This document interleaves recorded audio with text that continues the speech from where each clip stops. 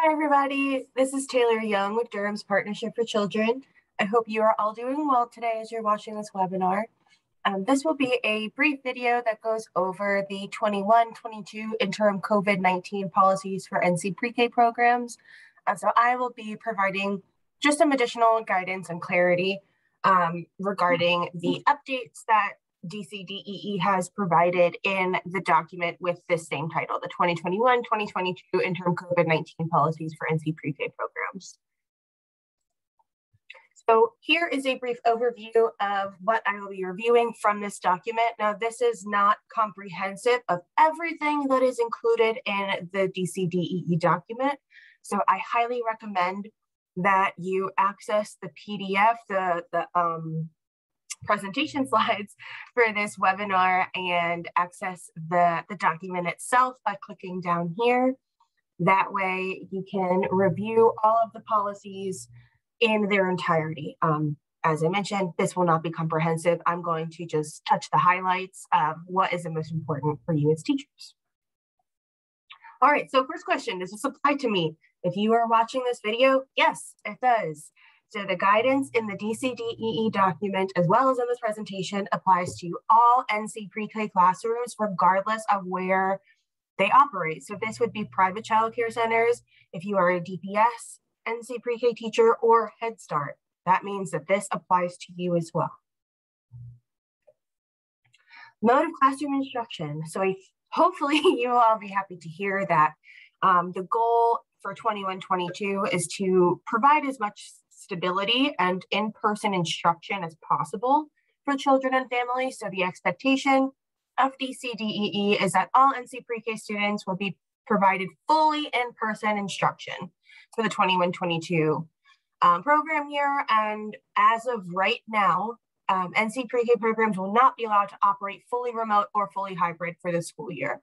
Of course, just note that all of the guidance in this document is, of course, subject to change as updated COVID information becomes available and as things progress. As we've learned over the past year and a half, things do progress rather quickly. So as updated information comes out, DCDEE will continue to update this guidance, and we, of course, will be sure to share those updates with you all. However, with the expectation, excuse me, that classrooms are operating fully in person, there are circumstances where remote learning may be needed.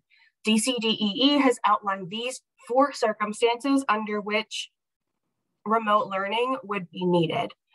Again, these are circumstances under which remote learning can be provided to children for a limited time.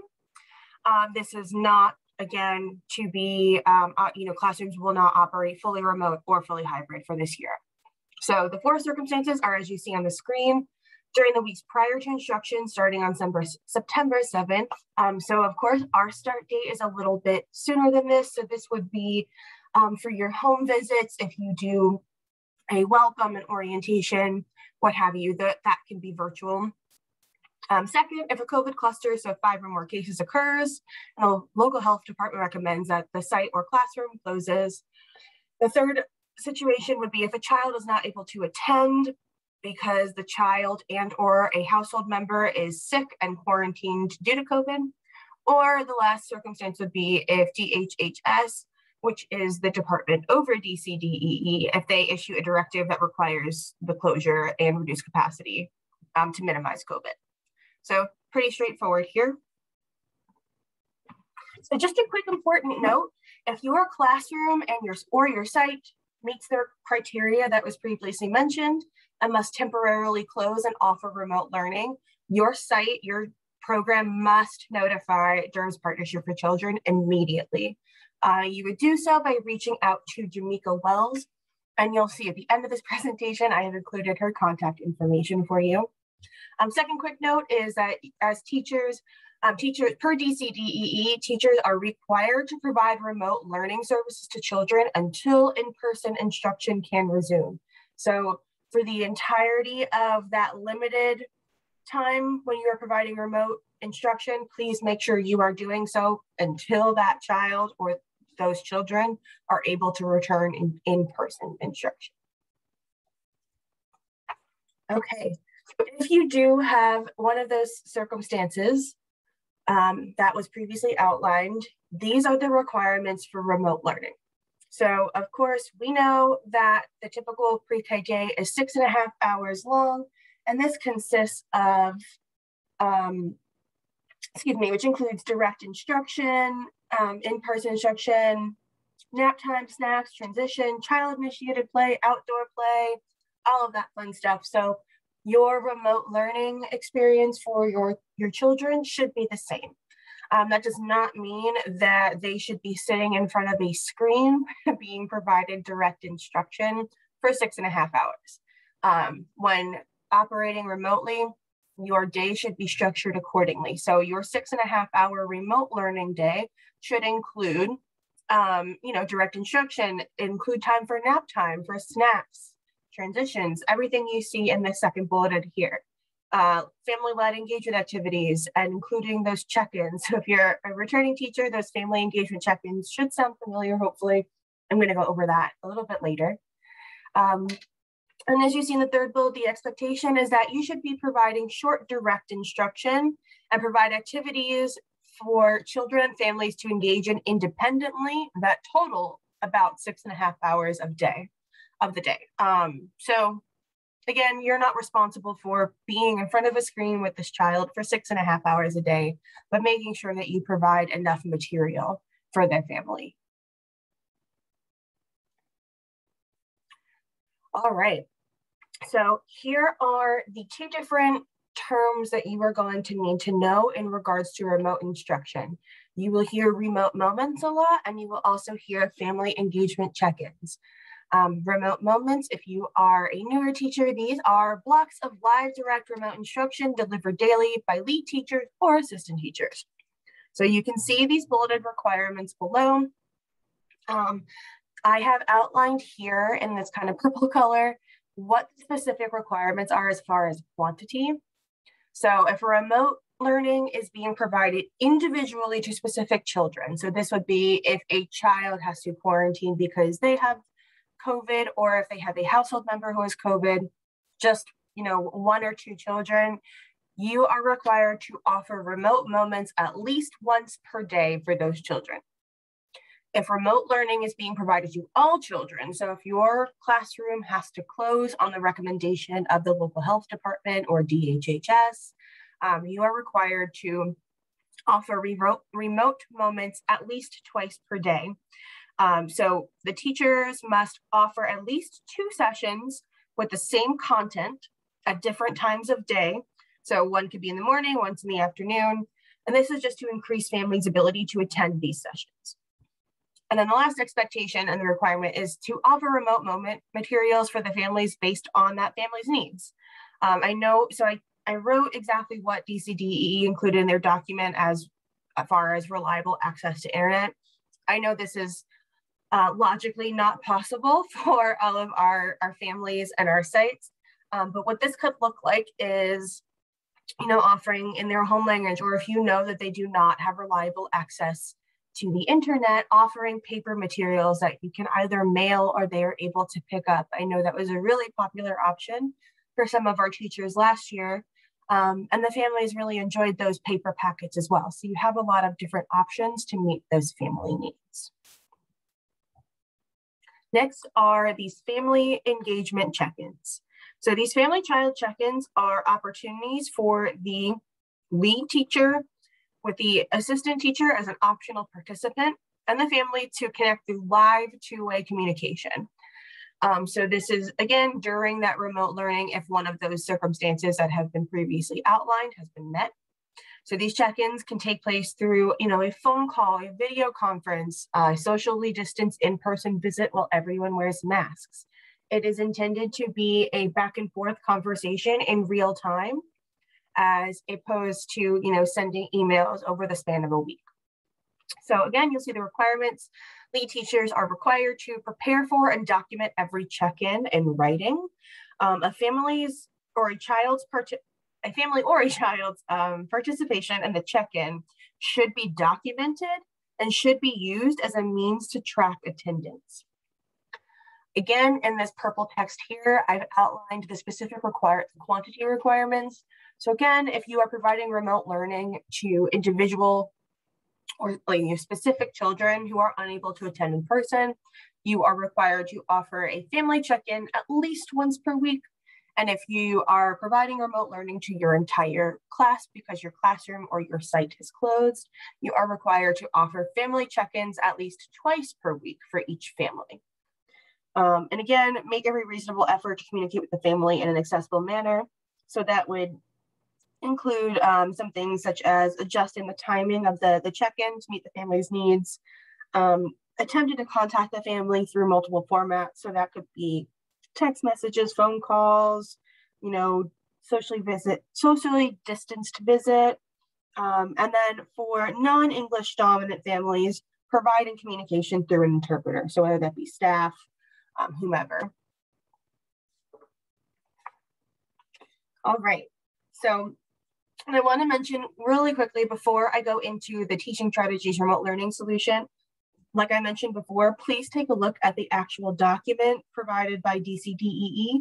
You will see in section 7D that there are some additional recommendations for teachers that I'm not going to walk through, but there are quite a few additional helpful resources. They link the North Carolina DPI online pedagogy considerations for digital instruction. They have a whole page that provides guidance on protecting student safety and privacy, remote learning resources, things of that nature. So here, the Teaching Strategies Remote Learning Solution. So DCDEE has continued to provide access to the Teaching Strategies distance learning resource for all teachers. So what this means is a lot of those features, if you are a returning teacher, a lot of those features that you saw last year, we will have this year. And a lot of them are actually going to be required now. Some of those, I'll touch on those updates later. But you can see here in this bulleted list below, what they're calling the distance learning solution. It provides resources, so you'll have 24/7 access to the digital curriculum. So all of the curriculum materials, a lot of which we have in our lending library, you'll have access to digitally. There are a ton more professional development and webinars, modules in that develop tab that are free that will assist you and provide additional guidance for remote learning. Of course, you'll have developmentally appropriate assessment resources and family-facing resources. And there is now, of course, that two-way communication feature between teachers and families through that My Teaching Strategies family app. All right, now I'm going to touch on the Teaching Strategies requirements per DCDEE. So teachers are required to, when providing remote learning, teachers are required to provide Teaching Strategies family engagement resources every day to children and their families. Of course, this is going off the assumption that you are using Teaching Strategies resources for remote learning. That is a requirement. They are also requiring that you highlight opportunities for families to submit evidence of learning remotely through Teaching Strategies or through other methods. So this could be sharing pictures of completed activities, sharing videos of the child engaging the activity. And this is through that two-way communication feature that I touched on before within Teaching Strategies. As far as assessments go, so this is the fourth bullet here, that you are required to document child growth and development data in the My Teaching Strategies platform. So NC pre-K teachers are allowed to use any formative assessment tool that has been approved by the NC Child Care Commission. In Durham, we use Teaching Strategies. So if you would like to, for example, I know it is not uncommon for teachers to want to keep a hard copy and paper copies of almost a portfolio for all of their children. That's completely fine. However, you are required to document that growth. So that means including your documentation as far as photos, videos, anecdotal notes, etc., and complete the quarterly ongoing assessments in Teaching Strategies. The next requirement in regards to Teaching Strategies is regarding Ready Rosie. So this was something new that if you are a returning teacher, we kind of dipped our toes into last year. The expectation of DCDEE is that teachers are now required. You are going to enroll all of your NC pre-K families in Ready Rosie and must incorporate Ready Rosie into your existing family engagement plans. So this is to support increased engagement and partnership with families. And you will, if you are a newer teacher, you'll see that you'll also be watching a webinar within Teaching Strategies that goes over Ready Rosie. So please don't panic if this is something that's new to you. You'll have the opportunity to learn more about it later on during Summer Institute. The last bullet on here is regarding the required professional development from DCDEE. So all NC Pre-K lead teachers and teacher assistants will be expected to complete 3 required training sessions with Teaching Strategies. So these will be related to assessment, responsive planning, and meaningful experiences to support learning. As of this moment, a schedule for these trainings has not been released, but it is anticipated to be developed and shared in the next coming weeks.